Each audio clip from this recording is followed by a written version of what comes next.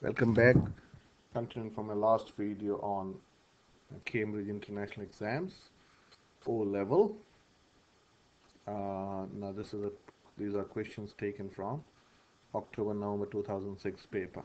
No calculators or tables are allowed. So you have to use your pen and paper to get to the answers. So simplify question number 3.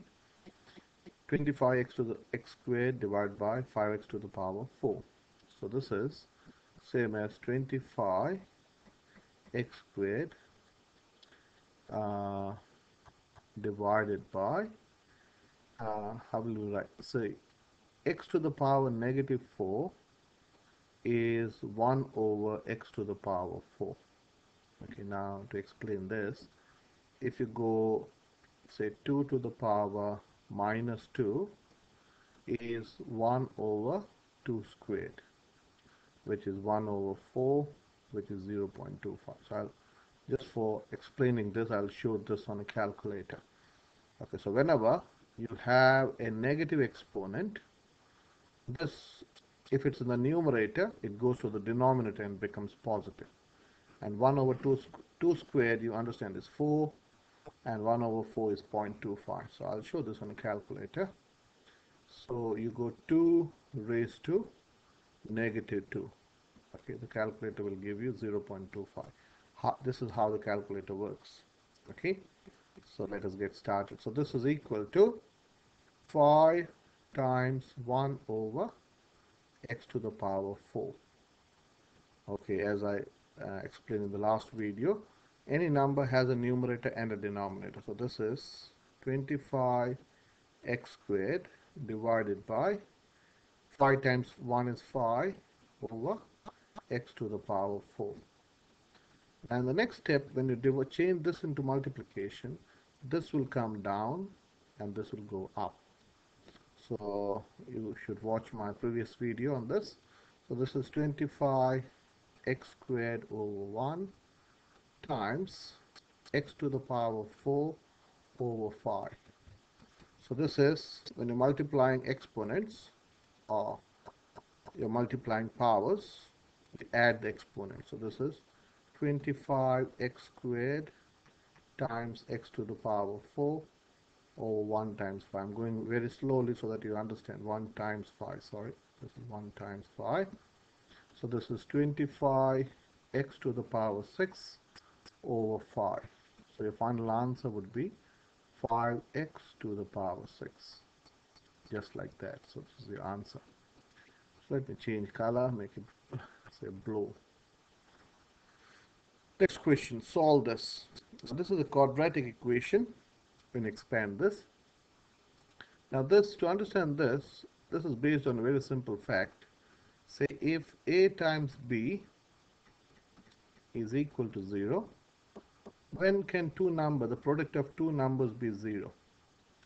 So we can say a is 0 or b is 0.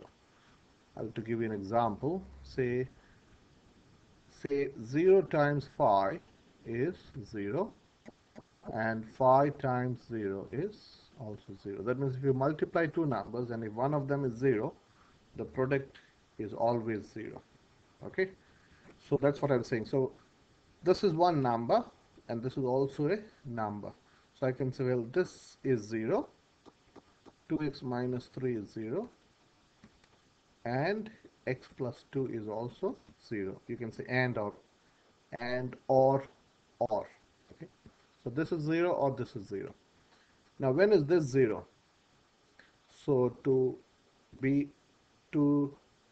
for 2x minus 3 to be 0, this has to become 3. Okay, because 3 minus 3 is 0. So I can say 2x has to be 3. Now if you divide this side by 2, you have to divide this side by 2. So this and this gets cancelled. So x is 1.5. I'll explain this backwards once we get this. So now when is this 0? This has to be negative 2. So x is negative 2. Now think about it in a different way, or let us put this and see what happens. Excuse me. So when you put x is equal to 1.5 in this equation, 2 times 1.5 is 3, and 3 minus 3 is 0. So this is 0, times anything is 0. And when you put x is negative 2 here, negative 2 plus 2 is 0, and this is 0 times this is also 0.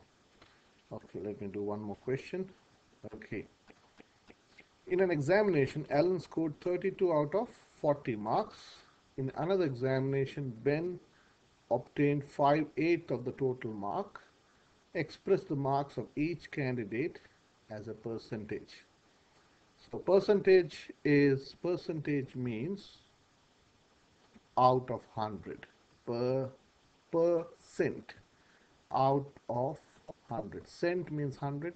Per is out of. Okay, out of 100. So 32 out of 40. Okay, 32 out of 40. You can write as 32 divided by 40. So 32 out of 40 is same as, if you want to change this, this is 16 out of 20. Okay, and this is how much? 8 out of 10. And 8 out of 10, if you multiply this, I'm halving this, so divide by 2, divide by 2. Okay, and again divide by 2, divide by 2. I'm going to now multiply this with 10, and this is also 10. That is 80 out of 100.